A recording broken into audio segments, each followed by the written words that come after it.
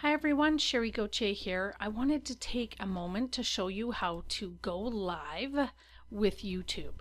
So we went through how to convert a Facebook party concept to a Sqweee party today, and so I wanted to show you really quickly how you can incorporate your YouTube live like you like to on that Facebook platform that is no longer working for you. So I'm using our Norwex YouTube channel. Yours will look similar.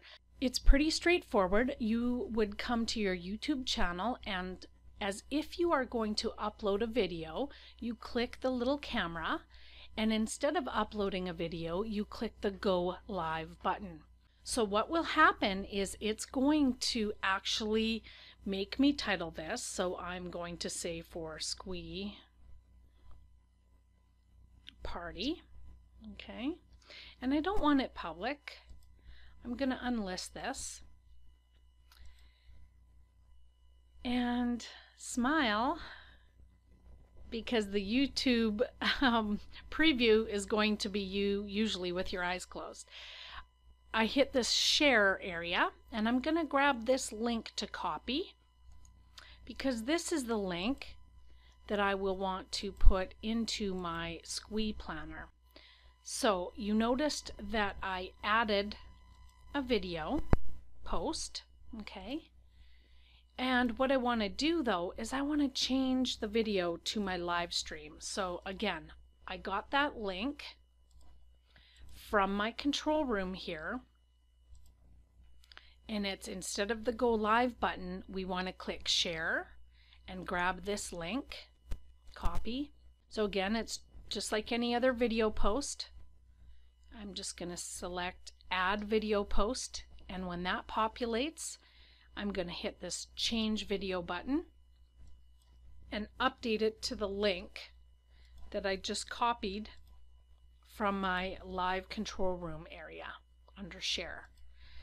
Then during the party, when I hit go live, it will stream automatically into my Sqweee event. Now I want to set this minimum time to probably 6 minutes, just to be sure that it doesn't cut me off. So as you know, you can manually forward to the next slide during your Sqweee event. You just don't want to run out of time during your live event. I don't think I'll go live for more than a minute or two, and so I've set that to 6 minutes. I hit save progress, and I have embedded my live into my Sqweee event. So the other thing I wanted to point out, that unless you have 1,000 subscribers on your YouTube channel, you won't be able to go live on a mobile phone. So you're either going to have a camera, or you're going to have a camera on your laptop computer. So I'm showing you today from a computer desktop, and if you want to go live from a mobile phone, you will have to have a YouTube channel with a minimum of 1,000 subscribers. So I hope that helps, and be sure to check out our other training on our YouTube channel, youtube.com/Norwex, and there are different playlists available that house our training. Thanks again, and hope this was helpful.